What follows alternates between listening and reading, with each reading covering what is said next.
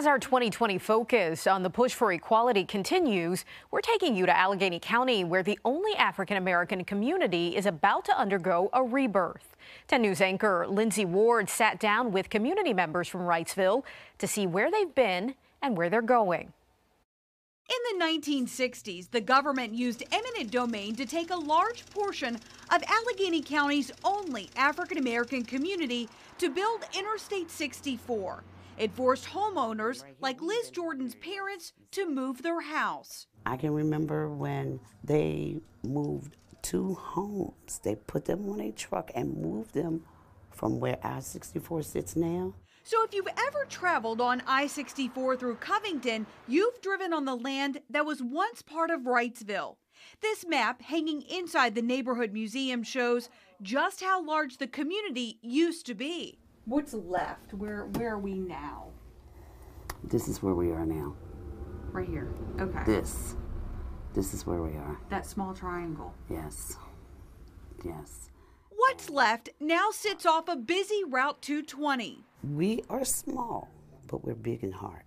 And on the hearts of families left in Wrightsville, the hope of sprucing up their historic neighborhood. The road to restoring Wrightsville started several years ago with a community conversation. Neighbors coming together, reminiscing how things used to be and used to look. So we were like, what can we do to spruce our little community up? I went to our representative. I was like, hey, you know, our community is rural and rustic. It could use some improvements for infrastructure and housing. They secured a grant to preserve Wrightsville's rich history. Archie and Mary Wright founded the community in 1867 after Archie's owner gave him freedom from slavery on a nearby farm. He worked, saved his money, purchased a parcel of land.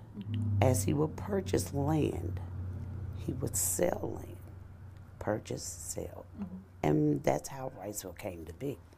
Dr. Calvin McClinton is the great-grandson of the founders. People found that history of my past exciting and said, why aren't you, you have legacy, why aren't you doing something with that? And I'm like, who wants to know anything about that? It's just history, it's boring.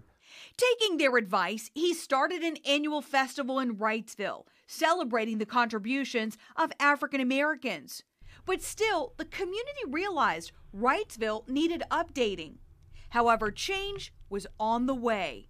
In 2019, Wrightsville was awarded $1.4 million, the largest amount given to any project. I think there's a sowing season in your life, and then there's a harvest season. And I think at this point, it's harvest time for Wrightsville. Their harvest season comes in 2020, when the nation has watched the fight against racial inequalities play out on their screens, something not lost on Dr. McClinton.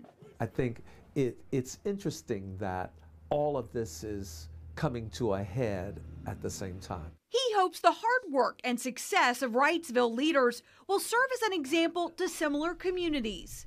It's really important for us to listen, to come up with a plan, and then put it into action, not to just gripe. I don't have this, I don't have that, they're doing this to me, I can't get that. But stop and say, all right, so there are these inequalities. How can I change that? What do I need to do to change, to make that change actionable? While they preserve the past, they look to the future and all that will be after work is complete. I see it as a place that actually potentially, in my mind, to be a tourist location. I'm looking forward to when people can come and say, wow, I did not know this was here. And that was Lindsay Ward reporting. The grant from the Department of Housing and Community Development will pay for upgrades to roads, drainage, and housing.